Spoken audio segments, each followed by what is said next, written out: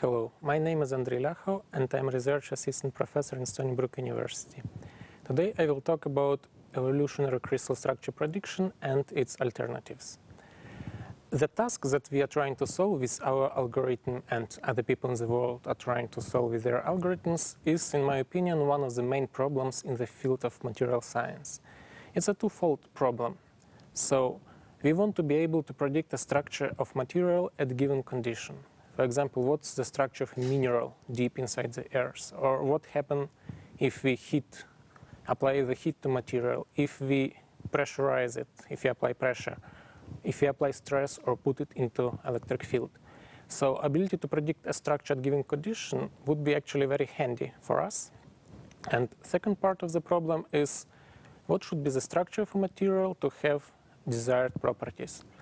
It's actually a question of material design, whether we can create a material with given, for example, electrical properties if you want to build better accumulators for home electronics, for example, whether we can build some high-TC superconductors, some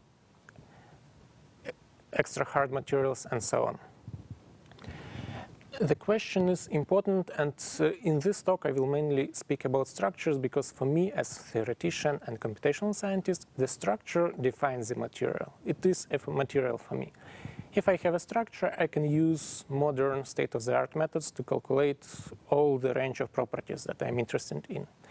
And even if you are an experimentalist, that you can actually obtain very nice, interesting material. But if you don't have a structure, you won't publish the result. You have something, you have properties of that something, but if you don't know the structure, you don't know what you have actually. So it's important to know the structure, and it allows you to characterize your material. However, till recently, it was impossible to predict crystal structures, and about 20 years ago, there was an interesting paper called "Are Crystal Structure Predictable?" and the answer was clear, no. And the answer was no because, well, from chemical point of view, the question is rather trivial. What's a configuration, what's arrangement of atoms that has the lowest free energy? However, if you look at it from a mathematician's point of view, then the problem is extremely complex. First of all, the dimensionality of the problem is increasing with the number of atoms in the unit cell. So it's a highly dimensional problem, and the complexity is increasing actually exponentially with the number of atoms in the unit cell. At the end, the problem is like this. You have huge and very noisy landscape, and you have to find really the lowest point on this landscape. It's like trying to find a diamond ring somewhere in Himalayas. You know that ring is somewhere there, but, well, good luck trying to find it. Let's illustrate it in an example. Just imagine that you have a cubic cell, and you divide it by 10 by 10 by 10 subcells, and just trying to put atoms in different subcells and trying to sample all possible configurations. It turns out that even for relatively small systems, for example, with just 10 or 20 atoms in the unit cell, the amount of possible configuration is astronomical or even well beyond astronomical. Even if we use all the computational power available to mankind, it would take us longer than the age of universe to try all possible composition. So we cannot try all possible structures, and our best bet would be to use empirical methods, methods where we have some reasonable probability to obtain some reasonable structure in reasonable time. Of course, there is no guarantee that we will obtain it, but usually the results are quite good, and here is the list of the methods. People first started to try to predict crystal structure using computational methods in early 90s with very simple methods like random sampling and simulated annealing. And I would say the breakthrough came in about 10 and 5 years ago, when more powerful algorithms like metadynamics and minimum Hopman and evolutionary algorithms were developed, and when we actually had better supercomputers, because all these computational methods rely on our ability to find the local minimum, to perform the local optimization, which is a computationally very demanding task. The idea is that, well, what is a local optimization? Imagine that we obtain structure somewhere here on the slope. Local optimization allows us to go to the nearest minima. So now, instead of having to guess exactly this point to have the minimum structure, you can land anywhere here. So you just have to land in this interval, and then you have your answer. In fact, this reduces the dimensionality of problem by a lot and smoothes this very noisy search space. However, it's very computationally consuming thing. If you want to do it really from the first principle, using some ab initio methods, you need a lot of computational power. And actually progress in building supercomputers in the last 20 years made it possible to do calculations, to do this sort of calculation, and now crystal structure prediction is quite a blooming field. Today I will shortly present our method that we call USPECH, Universal Structure Predictor, Evolutionary Crystallography. It was developed around 2006, and already in the last 5 to 6 years we predicted over 30 different novel structures, new phases of materials at high pressure. And although there are many more different proposals of novel structure that have yet to be verified experimentally, all you have to know to start the calculation is just the chemical formula and conditions. For example, pressure. We want to find the structure of carbon, for example, at 100 GPa. You start the calculation, you press the button, then there are some calculations on the supercomputer, and in a few days or weeks or months, depending on how much computational power you have your answer. As you can see, there are many publications in high-ranked journals like Nature, PNAS, Physical Review Letters, and we are not only researching in this field. There are many other groups that are developing their own algorithms, and in general, this field is developing really fast.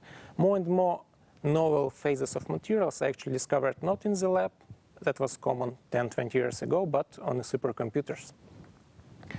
Now, let me explain different approaches to this problem on this sort of cartoon. So imagine that you want to put a kangaroo on top of Mount Everest, highest point on the Earth.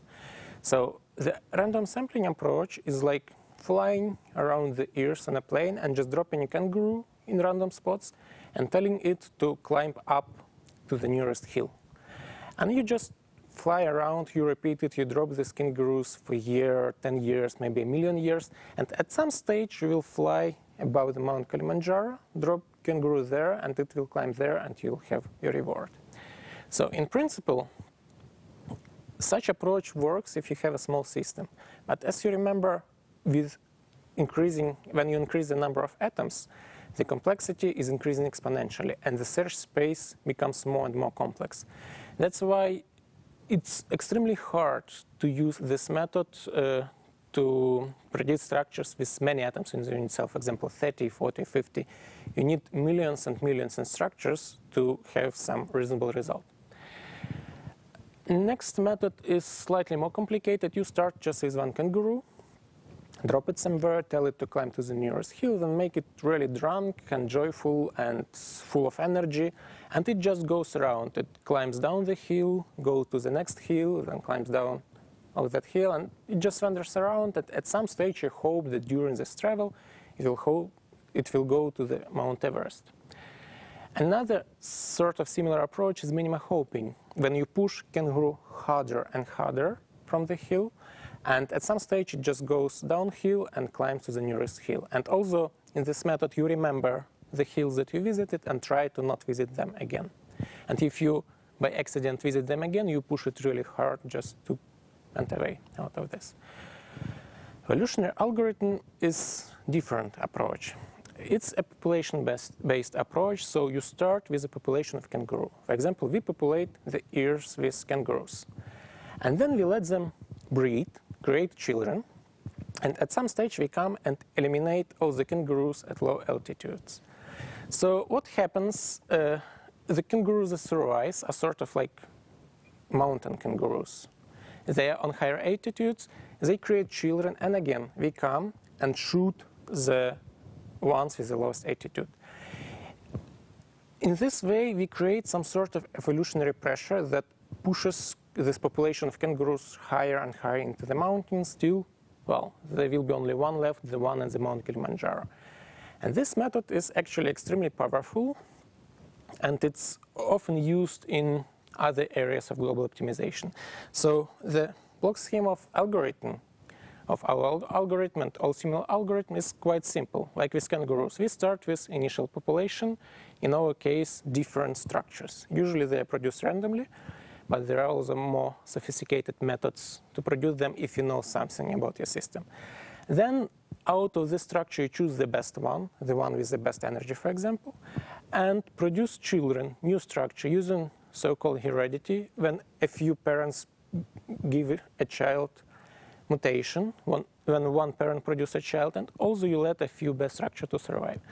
And then you repeat this process again and again, like in evolution.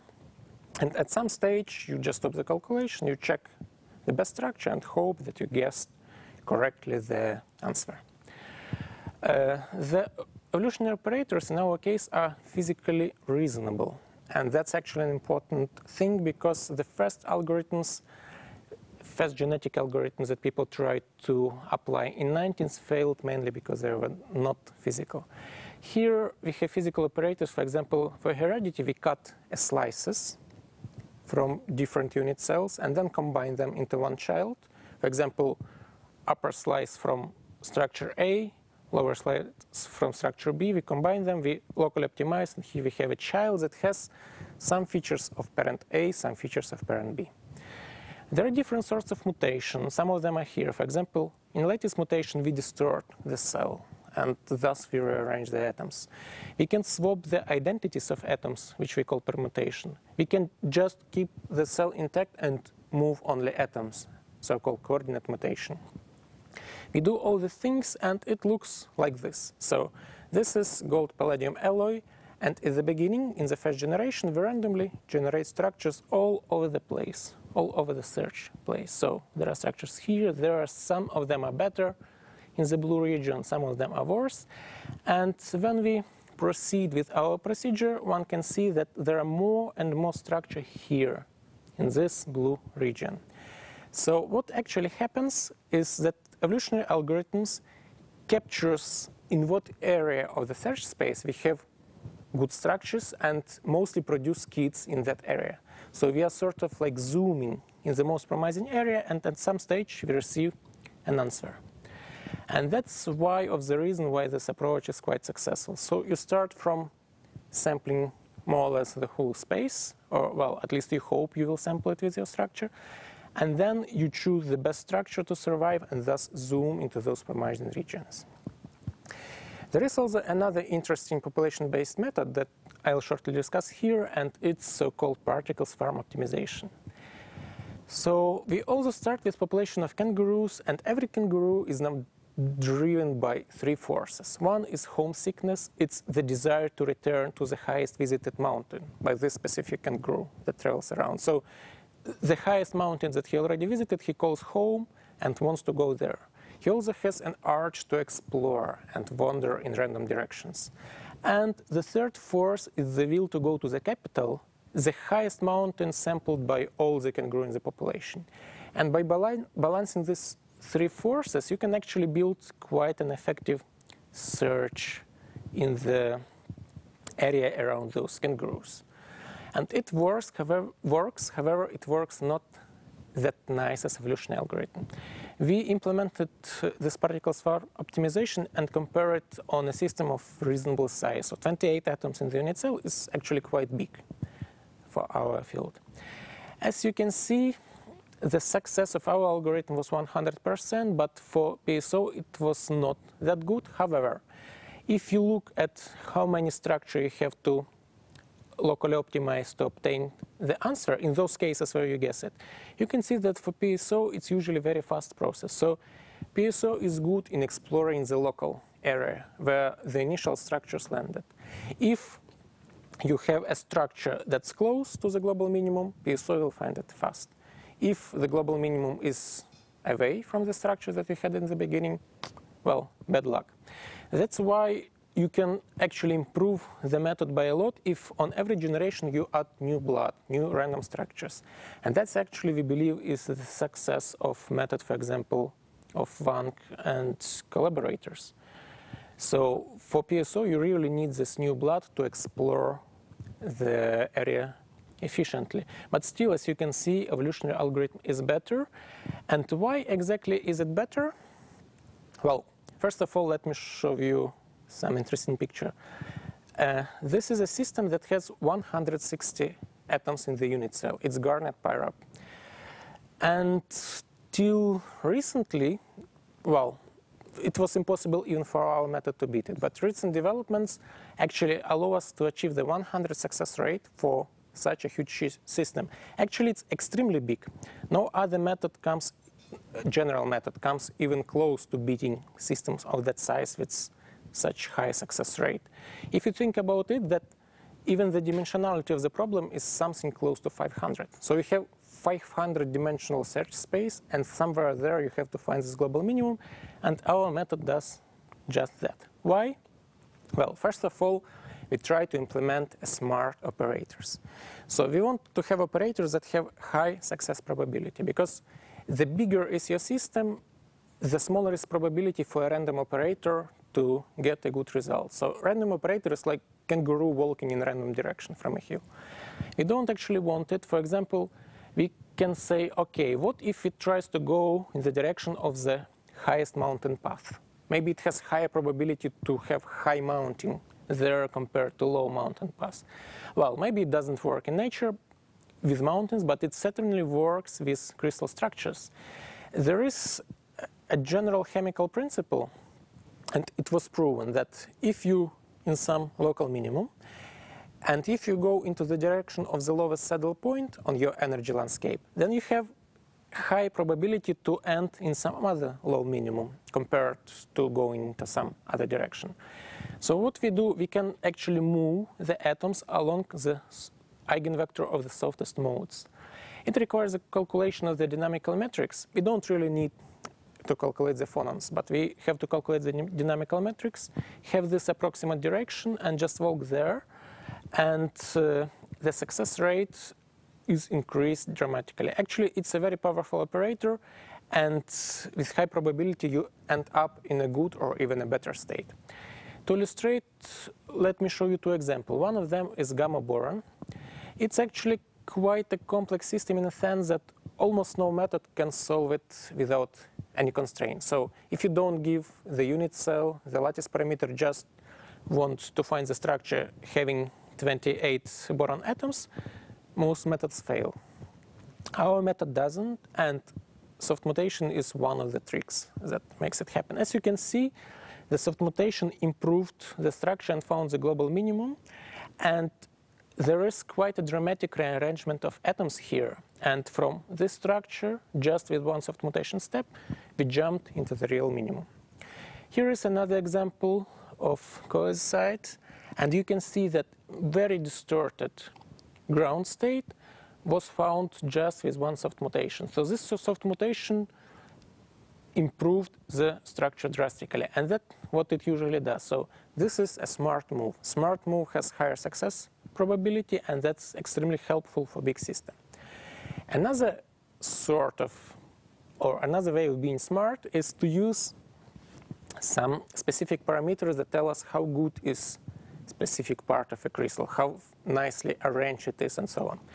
We developed a new parameter that's called local order, and here we have illustration of it. Blue atoms are atoms with low order, red with high order. You can see if you have some distortion or some defects, the area around defects has low order, while the area where you have a nice pattern, a nice arrangement of atom, has high order. So what you can do now? For example, you can mutate only those atoms that have bad order and leave those nicely placed atoms intact. Or when you make a child in a heredity, you can choose the highest ordered slab. So instead of taking some randomly positioned atoms, you take the atoms that are nicely positioned. And it increases the success rate of the operators by quite a lot. And actually you receive the decent child. So if you have two parents, and those two parents have some decent part, then algorithm tries to extract those parts and form a child out of those parts. And it really works. Another thing that's actually was a big improvement is so-called aging techniques. So with many methods and also with evolutionary algorithms, we have a problem when we find some really good mountain. For example, instead of Mount Everest, we found a Kilimanjaro. It's a high mountain. And kangaroo on that mountain start to produce a lot of children, and other kangaroos are killed. So if you don't have any kangaroos near higher mountains, we can be screwed because our whole population is just sitting on top of Kilimanjaro and don't going anywhere. And there is a long way to Himalaya, actually. So what we can do, we can slightly make this hill smaller and smaller. So if we see that kangaroo is sitting somewhere for too long, or our structure is not changing, the best structure for too long, we can artificially make an aging and make the structure worse and worse.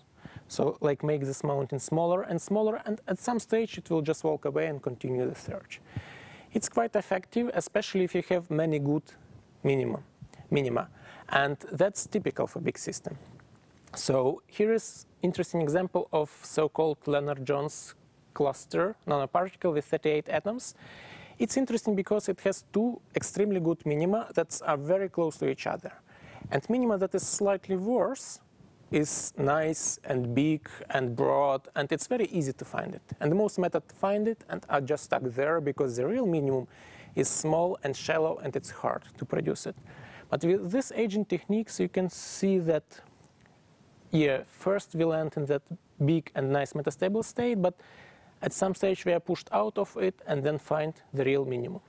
So the combination of all these smart moves, aging techniques, and all this stuff makes the algorithm extremely powerful. So there is actually a big change in the size of the systems that we can study. We can now reliably study a system of more than 100 atoms, actually. And just a few more slides. Remember that I talk about material design. Actually, we can do it as well. Typical crystal structure prediction algorithm finds the structure with the best energy, because that's what experimentalists are usually interested in. So they apply a pressure, they receive the structure, and usually it's the structure with the lowest energy or some good metastable state. But then we realized, okay, if we can find a structure with lower energy, why cannot we find a structure, for example, with highest hardness or with the smallest volume per atom? Actually, we can just slightly modify an algorithm and obtain very interesting result. Indeed, we can do it. For example, we try to minimize the volume of carbon, and actually we found 3 structures that are denser than diamond. So it's almost like a miracle, because before that, people thought that diamond was really the densest material. Those 3 structures also have interesting optical properties. So if you somehow could make them and cut a gemstone, they would outshine diamond. So they're really interesting. We applied this method to search for the hardest polymorph of carbon, and actually we found a lot of very hard structure. We found the diamond, that's the hardest, and Lons dialite, that it's slightly softer, but we also have a full range of different structures that have a comparable hardness. So you can search for a material with given properties using this approach. And last thing that I would like to present is that nowadays with our method, you don't even have to know the exact chemical composition. You just have to know the main elements that are in, for example, in the system of interest. And it's especially handy for studying the alloy. So you can make a variable composition system and answer the question. So if you take, for example, a system that consists of some amount of iron and some amount, for example, of magnesia, what all possible stable structure can we build of them? What will be their stoichiometries, the exact formula, and what will be the structure? We can answer that, and in one calculation we can actually get this whole convex hull. So we can get the most stable iron, the most stable magnesium structure, and all the stable structure in between. So it's really powerful method. And this is my last slide. So why this approach is successful? To be honest, no one really knows. Even people who work for decades with evolutionary algorithm cannot really say why it's so successful for such a big problem. Because it's essentially an heuristic method, and there is no guarantee that you obtain your answer. But usually you do. And one of the reasons is probably the learning power of the algorithm, because population usually carries a lot of information that you can exploit. And you refine it, you choose the best structure, and you produce the kits out of them.